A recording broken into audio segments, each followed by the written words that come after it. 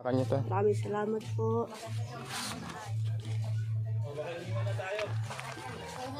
Kaya salamat po. Yan, binigyan po natin si ate Maraming salamat po. Sana po ay dinggin nyo ang aming konting kahilingan sa bahay ni ate. Yan po, Anong pong pangalan nyo ate? Romilin Cabanila po. Romilin Cabanilan. Mga kalingap, nandito po sa tabi ko si Kasado Tayo Vlog. Kasado Tayo Vlog. Suportahan niyo po siya. Dahil may kapansanan po siya ay nagsusumikap para makatulong sa ating kapwa. Tama. Subscribe niyo po siya, Kasado Tayo Vlog. Salamat po mga kalingap.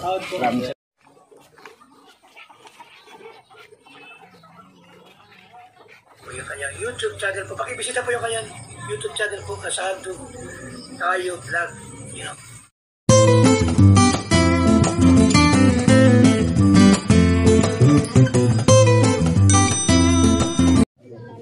Magandang hapon po sa inyong lahat. Nandito po tayo ngayon sa bahay ni ate. At ate, magandang hapon po.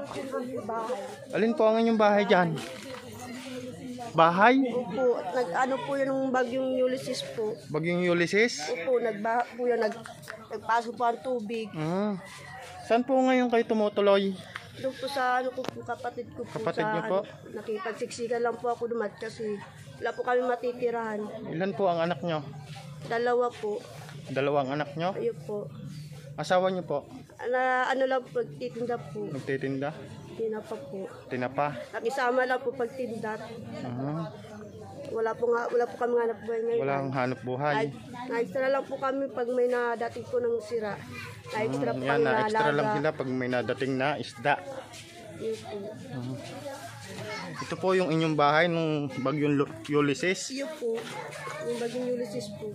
Ito po ay nagiba nung bagyong Ulysses. Bahay ni nanay. Bahay ni ate. Ano po? Ako niya siya binaba siya pag nabagyo. Sirang-sira po, inabot po ng bagyo. Binagyo po ito, kaya po nasira. Binabaha. Yan po. Inaabot po siya dito. Ngayon po ate, saan po kayo naninirahan nga uli? Ano po, minsan po pag nag-uulan po pag sa gabi, nalipat po kami dyan sa Baboyan po, nalipat po kami naturog. Diyan kayo natulog sa Yun po, Baboyan. yung Baboyan po minsan po. Pag tuwing madaling araw, pag nag-uulan. Tapos po yun, ngayon, naawa mo po sila sa akin dahil pinalis muna nila ako dito kasi lagi po ako binaba dito, taon-taon na po ako binaba dito. Yan, Pag tuwing malakas, pag binabagyo po, lagi po kami binabaha. Binabaha, naaawa raw po yung kapitbahay kaya pinaalis sila dito nung bagyong malakas. Ngayon po, sirang-sira na po yung bahay ni ate. Tapos pag sila po ay nakikitulog, doon lang po daw sa kural ng baboy. Sa mga kalingap supporters, ito po si ate po ay nananawagan. Ate, kung kayo may panawagan kayo sa mga viewers, anong hiling nyo? Gusto ko po makaroon po ng bahay. Kung gusto pong tumulong niyo po sa akin, gusto ko po makabahay lang po kahit maliit lang po. Gusto lang po namin may matirahan po kami. Kaninong lote po ito? Doon po sa sa tiyain ko po.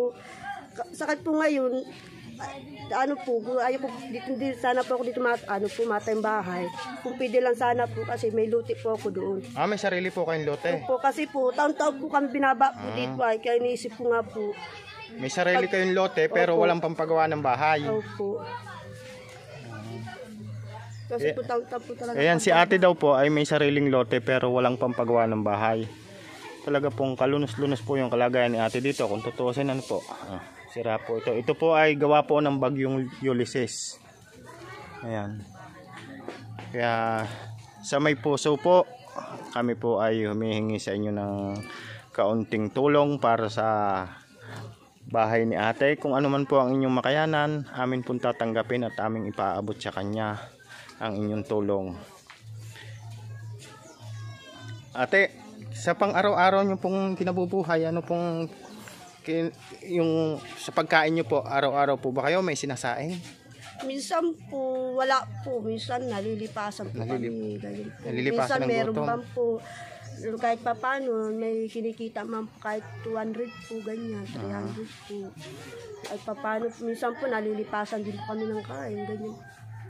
Ito po, panganay nyo po ito. Ayun, bunso ko po, yung Bunso. panganay ko po doon. Ilan pong taon yung panganay nyo? 10. 10. Ito, bunso nyo, ilan taon na? Pa 2 taon po. Maraming salamat Yan po si Kuya Gab, nagbigay po Salamat si Kuya po. Gab. At ako rin po ay magbibigay po pambili man lang ng pang-ulam o ano. Si Kuya Gab po ay nagbigay, yan po. Tapos tayo rin po ay magbibigay po. Ate, hawakan nyo to. Maraming salamat po. Kaya salamat po. Yan, binigyan po natin si ate.